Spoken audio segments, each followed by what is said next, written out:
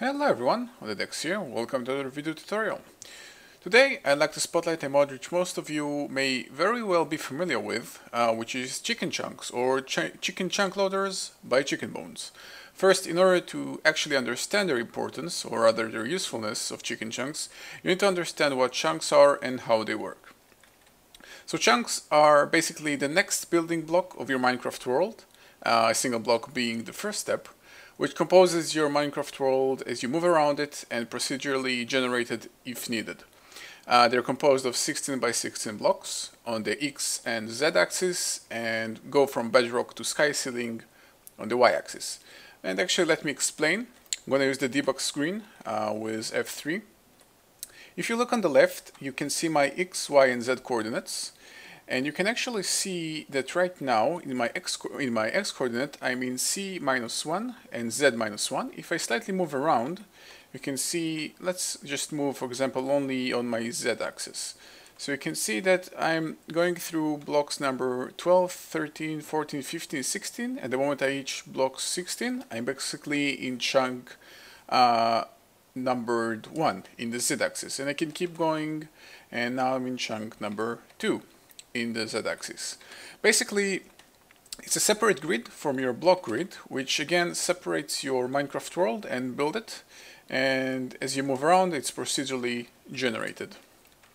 Now, by default, when the player moves around, the client loads a set amount of chunks around him, so the game could appear to be working seamlessly without any loading screens. As the player moves around in real time, the chunks are being loaded from either the hard drive, if they've been created before, or in turn get created in real time. While already loaded chunks that you are moving away from get unloaded from memory into the hard drive and essentially freeze, meaning they simply stop. Any process running on them at the time stops from operating until the player visits the chunk again. Now the easiest example is simply if you plant a sapling in a chunk and get the chunk to unload, that sapling will not grow no matter how long you wait for if the chunk is unloaded, for the sole reason of the process that makes saplings randomly grow into a tree will simply not occur in an unloaded chunk. So I think that's the best example on how to explain how unloaded chunks work. In a vanilla game, of course. If you're using mods, obviously you already know, you're already familiar with processes that may not be working if you're not around. Okay, so basically this is where chunk loaders come in. Chunk loaders are quite an essential part of most mod packs you are playing right now. If you haven't played any, you should try Feed the Beast, personally my recommendation. So chunk loaders are made like this, from 5 gold ingots, an ender pearl, and an enchantment table. And this is how you create an enchantment table.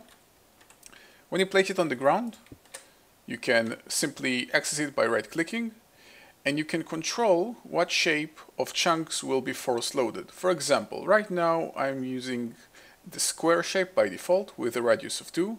Basically from the center it goes 2 outside to any side, resulting in 9 chunks force loaded. And you can also show lasers to actually see how it works in action. So you can actually see those 9 chunks that are currently being marked with the lasers. You can see that very nice big shape of lasers. Those chunks will be force loaded no matter where you are, how far you are, and if you are even in a different dimension like the nether or the end or a Mistcraft dimension.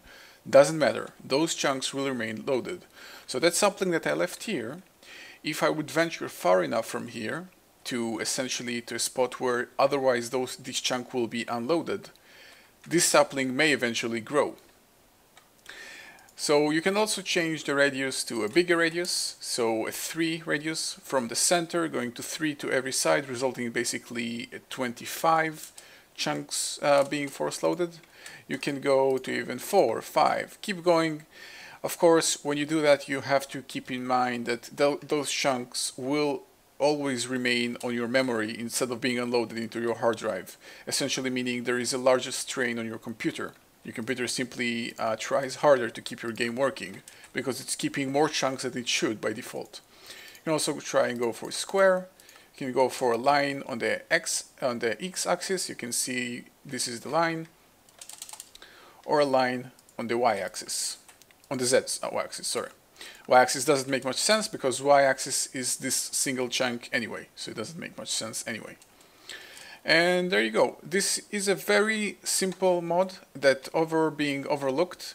It's extremely useful if you want to keep your processes running in a different location and area, most notably running a process in the Nether while you're in the overworld, or the other way around.